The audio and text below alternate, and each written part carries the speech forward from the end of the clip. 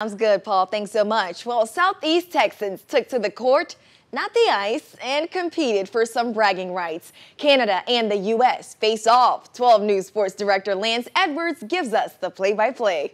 Megan Augusta. She scored earlier. Must beat Rooney to keep Canada's hopes alive. She is stopped. The United States will score. There have been hundreds of golden moments in South Korea over the last couple of weeks.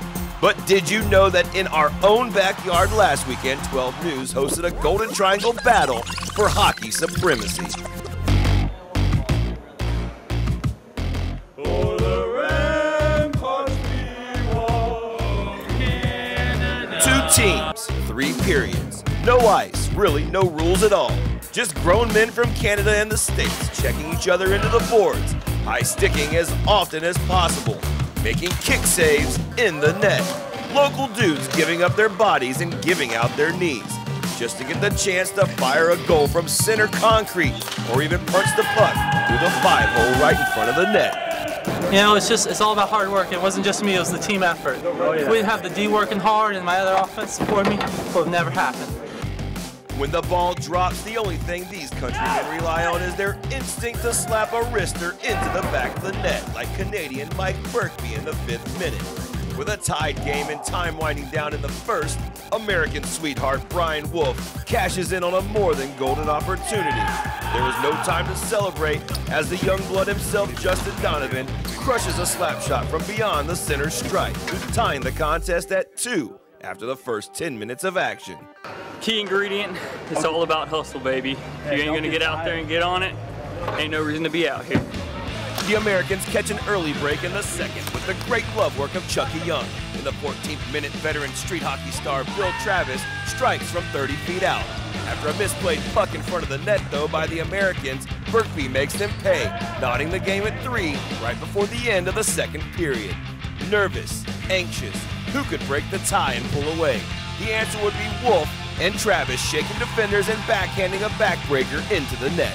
The U.S. playing pretty good.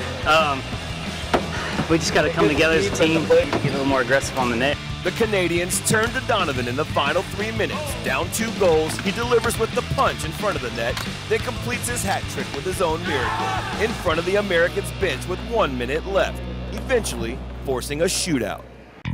USA wins the flip, elects to defend. Chucky Young versus Donovan, the first of 3 shots to claim the title. Young doesn't budge, denying the first shot. It's Travis's turn. He tries to wrap around Mark Kundle, but the Canadian wall says, "You can't fool me." Burkby fails on Canada's second attempt. Chris Wolf misplays his shot into the upper corner.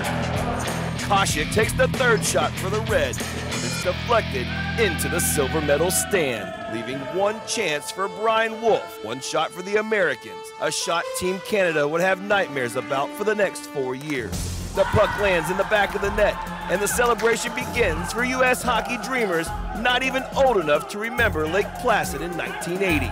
Kundle walks away in disgust. His legendary career ends as a runner-up.